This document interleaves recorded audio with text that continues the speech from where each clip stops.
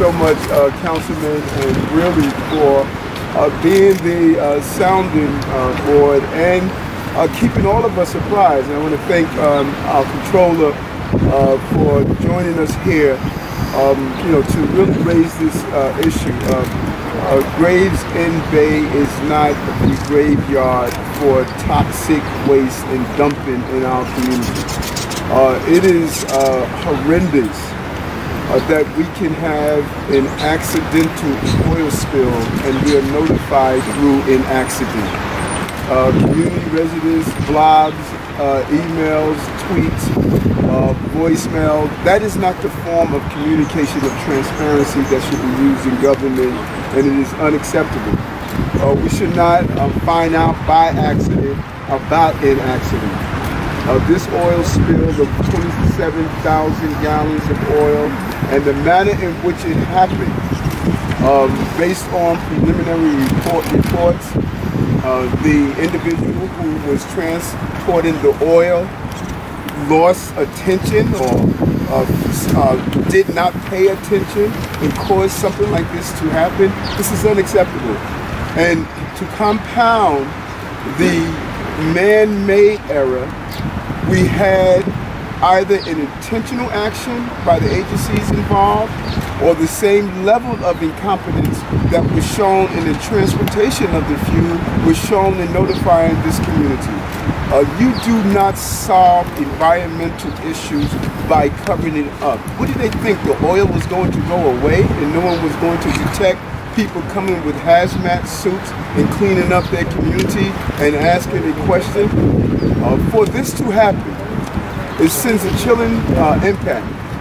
It really erodes our trust in those agencies who are responsible for ensuring that the quality of our waterway, the quality of our beaches, the quality of our environment is going to be protected. They should not be protecting private industry. They should be protecting the people of this community.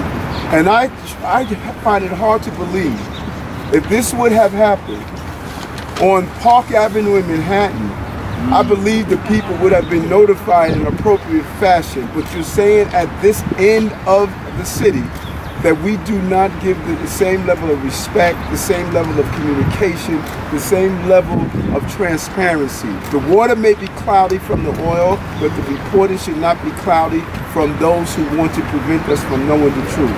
So thank you, Councilman. And all the people who are here, these are not elected officials who are in the foreground. These are community residents who live in this community and use this waterway for many different reasons. Recreational, to fish for food, to use it as students in environmental cleanup. This is the wrong message. As our students clean up on one end, we're dumping pollutants in another end. What message are we sending? And that is why we're here today to join our councilmen in calling for some clear answers on what happened here, clear steps on how do we prevent this from happening in the future, clear understanding of what penalties are going to go to the industry, the fuel industry that did the dumping here. We want them not only to pay for the cleanup action, but how are they going to make this community whole? We want them to come and explain exactly what happened and what happened to the employee that did not take the responsibility correctly to ensure that something of this magnitude did not happen. This did not hit a Mother Nature, did not cause this accident. This was clearly incompetence at the highest level of not only in the spilling of the fuel, but it was incompetence at the highest level of not ensuring the notification that was done. If we were not notified, how do we know this area was cleaned up in the appropriate fashion? This is unacceptable of what happened in this community.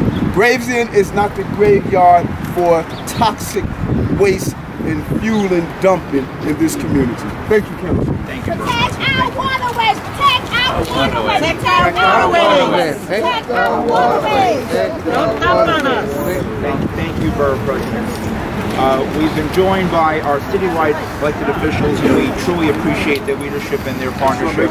I want to welcome City Controller Scott Stringer. Thank you very much, thank you.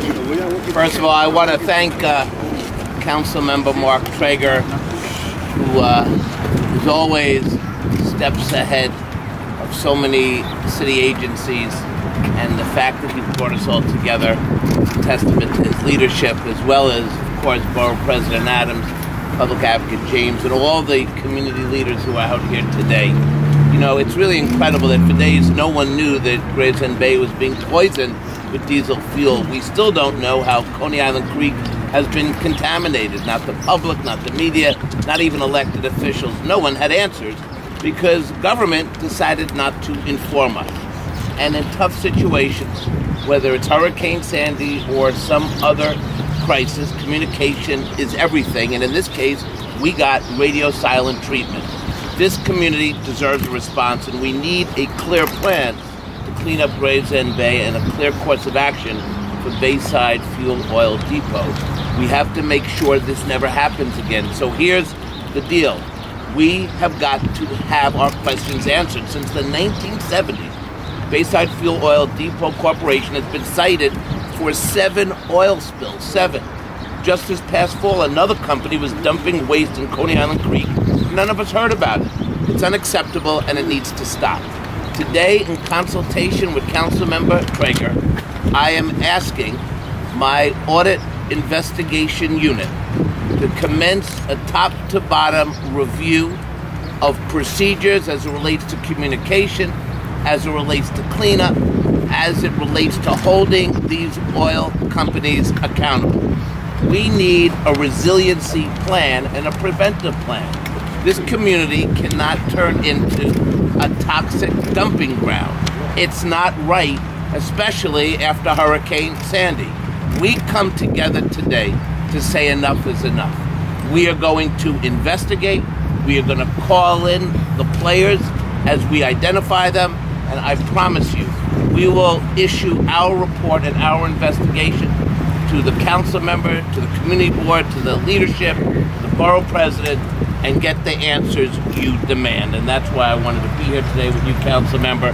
We cannot let this happen anymore. Our water is precious, our children are precious, and we're not going to destroy the beautiful waterfront of this community. This is not a natural disaster. This is man-made, and they've got to stop it and shut it down once and for all. Thank you very much. Thank you very much. And I just want to say I find it astonishing that we obtained through an email a memo that was circulated internally amongst the state and federal agencies. And in the memo it said, media interest, none. Look at all the media here today. Do you know why there was no interest? No one knew about it. Yeah. That's why there was no interest. But we are shedding light on this today and moving forward. I want to call up next our dynamic public advocate, Letitia James. Thank you. So, I'm calling upon the Attorney General of the state of New York to step in and to investigate. I'm also calling upon the District Attorney of Brooklyn to investigate. This is a criminal action. The fact that they did not notify this community, the fact is that they did not notify any elected official, and days have passed, and the oil has seeped into the inlet as a result of the storms that we just experienced, and it's really unacceptable. In addition to the failure to notify elected officials in the community, we really need to also understand the impact to the marine biology. Individuals come to this wonderful place to fish. Schools come here. Our beaches are here. Individuals take advantage of the water, and it's really unacceptable that this oil company allowed this spill to happen, and all of these agencies, the New York State Department of Environmental Conservation, the New York City Department of Environmental Protection, the EPA, and the U.S. Coast Guard failed to notify any elected official. These are agencies whose mission is clearly to protect the environment, but they also have another mission, to protect the general public. And when you turn your back on the general public, then you have engaged in a dereliction of your duties. And the failure to notify, again, amounts to an issue that needs to be investigated at the highest levels of government. It's happened across this state, and the Attorney General of the state of New York came and investigated. And we demand the same in Brooklyn. And we will not let up under the leadership of the council member. We will not let up until there is a full investigation. You cannot go away. You cannot say to this community and to the elected officials, well, we investigated and all is fine and there's no harm. We want findings, and we want an independent individual, the Attorney General of the state of New York, to come in and do an investigation and to determine whether or not the cleanup and the spill and the effects and the notification, what went wrong, and to prevent this from happening again. It is outrageous that this community was dumped on once again, and it's unacceptable. And under the leadership of this council member, we will not allow it now, and we will not allow it in the future. I stand with the Gravesend community and demand a full investigation.